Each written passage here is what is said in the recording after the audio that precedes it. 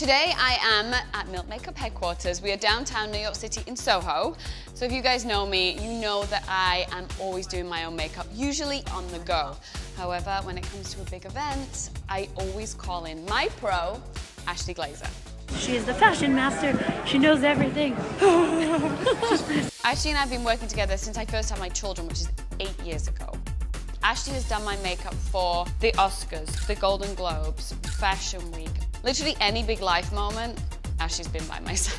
So if I do my own makeup, there's kind of like, it's natural, but I look a little bit maybe like mousy. But when Ashlee does it, I feel powerful and sexy. One of my favorite things about Ashlee is that she can do my makeup while I am doing 7,000 other things. I can literally be on phone calls, typing, reading notes, dealing with my kids, and she still manages to do it. I have no idea, but it works. A little puffy. Can we do the trick? We can do our trick. This is the before. An ice cube is literally your best friend. It instantly depuffs, feels incredible, and it boosts the circulation.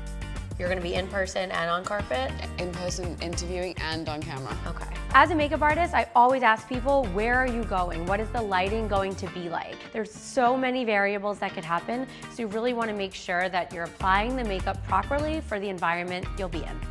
So I'm gonna put your brows on first.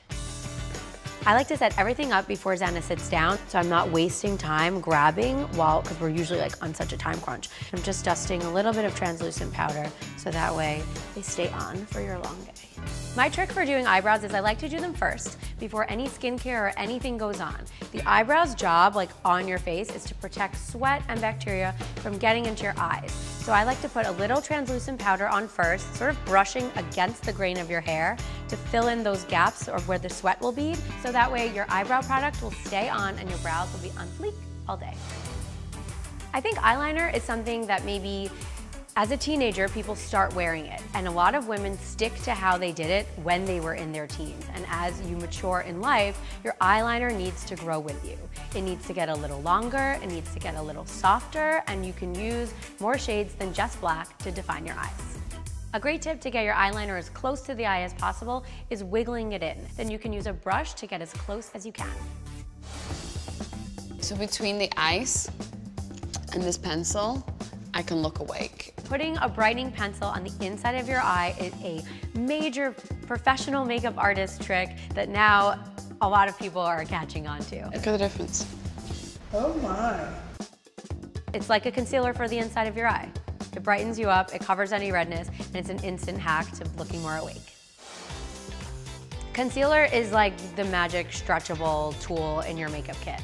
I like to use it to conceal any under eye circles, blemishes, but I also like to use it to sculpt. So I'll put a little bit above the brow, under the brow to define. I'll put a little bit on the side of the lips to sort of tighten the lip to give you a more defined line. And I like to use it sometimes just in place of a foundation in a pinch. If you have no idea where to put the blush on your face, a general rule is take 2 fingers, put them right next to your nose, and apply up and out.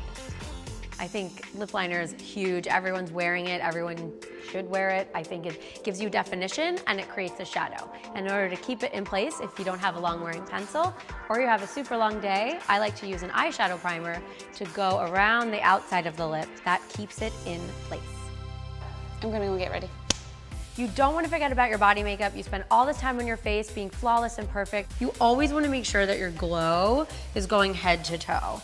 You always need to consider everything that's showing. It's not just head on, it's not just facing one way. You are 3-dimensional and the rest of your body and makeup should reflect that. The key for me at doing any carpet is to feel confident, and I only feel confident if my makeup looks good, and you killed the makeup. Oh, so thank you. as always, Love you. I look good, I do good. And when you do good, everyone else is happy.